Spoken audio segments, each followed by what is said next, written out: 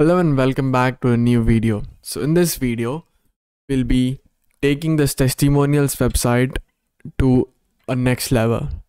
So the thing that I want you to build is something like this. So these are the set of testimonials that you have developed in the previous videos, right? Now right over here, if I just press any card over here, suppose I'm gonna press Saif Khan over here, there you go. I will be having a pop-up of Saif Khan's testimonial right over here. And now if I click somewhere else, it would just go away. And then similarly, if I just press Jack over here, then I would have the testimonial of Jack. And if I just press some other developer's testimonial, I would have a pop-up of them. So it's very simple to make. There are like n number of ways to develop this thing. And in the solution, I'm going to show you a very easy way to solve this problem. And you'll often find this feature available on each and every website. And also, if you're working as a React.js developer, you would be asked to build at some time in your career. So yeah, let's get started. So the very first thing that we would do is, let me just go back. So as you can see, I've come up to a new application. You can just go to this URL that you're finding over here and just start editing this thing with me, or perhaps you can just watch the video. So now, if you guys remember, we have this testimonials on the right hand side. So I'm gonna make it small. So in order to solve this thing, we'll need two use states. All right, and a file where we would be having a pop-up. Okay, so let me just quickly create a file by pressing this button over here, new file, and I'm gonna call this thing popup.js. okay, and I'm gonna use the import statement. I'm gonna import from React. Okay, React, that's it. And now I'm going to create a export default function, and I'm going to call this thing as popup again, and I'm going to return this value. Okay, cool. Right over here, yeah, we don't need anything else. I'm just going to write, hi, what are you doing? And now I'm going to wrap this up right over here. All right, cool. So you'll know why I'm wrapping this up in a moment, but for now I'm going to import this pop up. So Code Sandbox has this awesome this feature. So as you can see, it's been imported over here. Hi, what are you doing? It's working fine. Now after this thing, what we are supposed to do is that we're supposed to create a use state.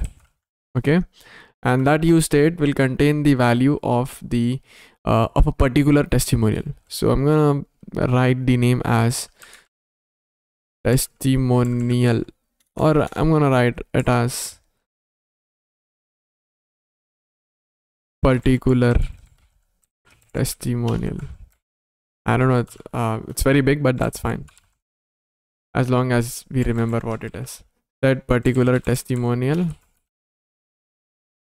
and I'm gonna write use state, and this will be an object, because if you remember, we have the one testimonial as an object. All right, so now what I'm gonna do, for now I'm just going to copy the very first one and paste it inside this use state. All right, and now I'm going to pass in, you know what I'm going to do, I'm just going to copy this whole part that we are seeing over here, and I'm just gonna directly paste it over here. In this way, I will need to remove the call lg because that's not what we are doing over here. All right, so it will throw an error because we did not have this value. So let me destructure value from here, which I'm going to pass it from here again. which is over here. Value is equals to, yes, you have guessed it right, it would be particular testimonial. Okay, I'm gonna remove this thing, don't need it. Cool. So now let me just reload this thing. Visit anyway. I don't know what's wrong with this. Let me just reload it right away. So as you can see, let me just open up a new window. As you can see over here, we can basically see this part. So now as you can see, this is not in the flow of the website, so its position is kind of absolute. So let me show you what it is. So what I'm going to do is that I'm going to go to popup.js, and right over here I'm gonna, let me just quickly write this thing as div. Okay, and I'm gonna give the class name as fixed defixed. Okay, which I'm gonna write the CSS for it in a moment, and decenter. Okay, so these are the two classes that I need to use. Defixed, that's hyphen fixed, and this is a class. All right, and right over here I'm gonna write display as fixed. Cool. And after that the display would be fixed. And now after this thing, we just need to do a couple of things over here, like so actually it should be position, right? So that way it would stay in this way no matter. So now the thing that we are seeing over here is that it's not on the top, so it's very easy to do that. Just make the z index as 100, so no matter what, this guy will be on the top.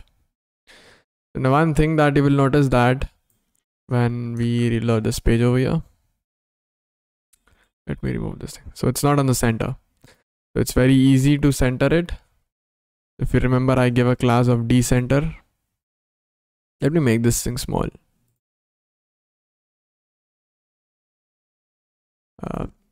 Yeah, decenter, and I'm gonna make as top 50%, left as 50%. I don't know if anyone of you knows about the OG technique of centering a div. Is this thing, transform translate minus 50%, minus 50%. That is how you center a div. Now one more thing that we saw over here is that when this thing is chosen, when we click this thing, the background is like blur. So that is why I have removed this pop-up from the flow of this div. I'm gonna add a filter over here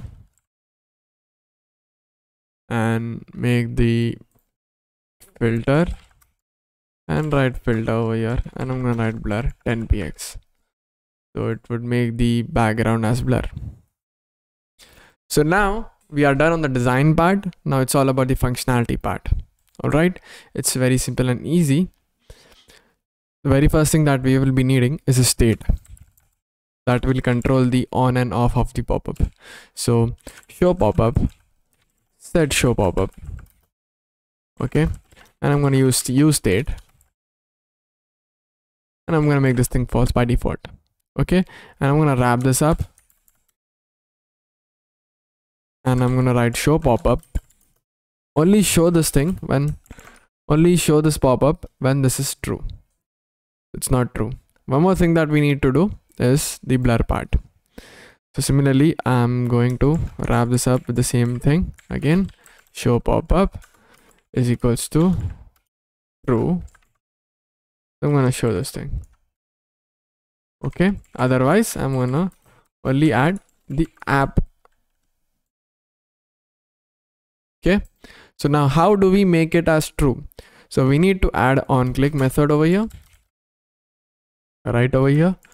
And we need to do two things over here. So we will, first things first, we will need to make this thing at set show pop-up as true. And the second thing that we'll be needing is to make the set particular testimonial as the value that we are getting from the map function. So now, there you go. Everything works fine and everything works great. So now one thing that you'll be seeing is that we will have, we also had a feature where if I press somewhere, then I would basically be removed from this view. So that is also very easy to achieve. We just need to add a on click method to the app. Okay, which is very easy. If show pop-up is equals to true, then I'm gonna make this thing as set show pop-up as false.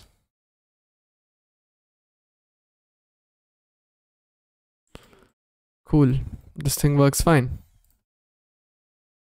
So yeah, that's it for this video, guys. Congratulations for making this website or application. I hope that you have learned a lot in this particular video. And if you do not understand anything, you can go back, of course, and then watch the video again. And if you have any doubts, please feel free to reach out to me. All right, till then, goodbye and take care.